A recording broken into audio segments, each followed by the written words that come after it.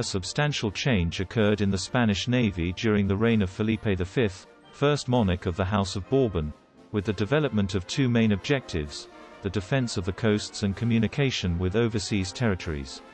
With the appointment of the Mayor General, Mr. José Patino, in January 1717, the strengthening of the Maritime Department of Cadiz began. Among others, the Royal Company of Midshipmen, the Navy Battalions and the Royal Arsenal of La Carraca were created.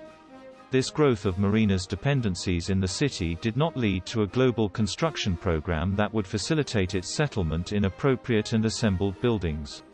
Hence, being the Director General of the Navy, Juan José Navarro, 1st Marquis de la Victoria and former Marine, the transfer of the Maritime Department to the island of León was proposed.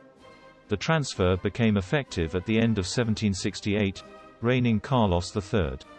For the town, inhabited by just over 7,380 residents, the transfer of 16,000 people from Cadiz meant a fundamental change in its demographic evolution but also revealed the difficulty of housing the different departments of the department.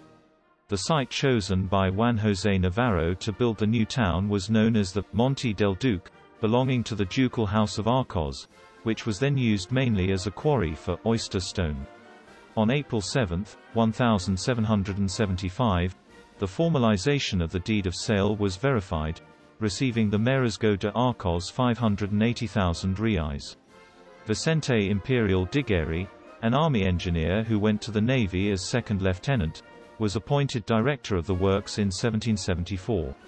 As the construction of at least one of the battalion barracks in the new town was urgently needed, due to the precariousness where they were housed, Imperial Digueri projected an extraordinary building, conceiving it in a rectangular shape with 130 Castilian varas in front, 108 meters, and 175 Castilian varas on the side, 146 meters.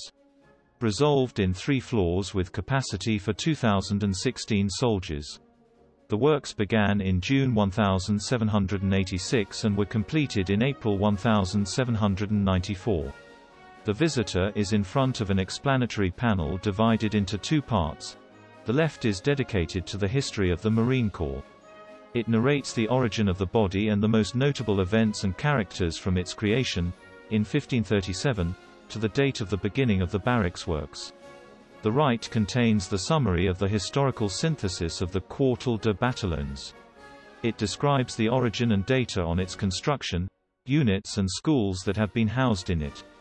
Going on with the exhibition, there is a display of facsimile documents related to the construction of the barracks, the name of the town and the state of the magazine of the 1st Company of Grenadiers of the Navy Battalions in 1793, the first unit quartered in the Quartel de San Charlie.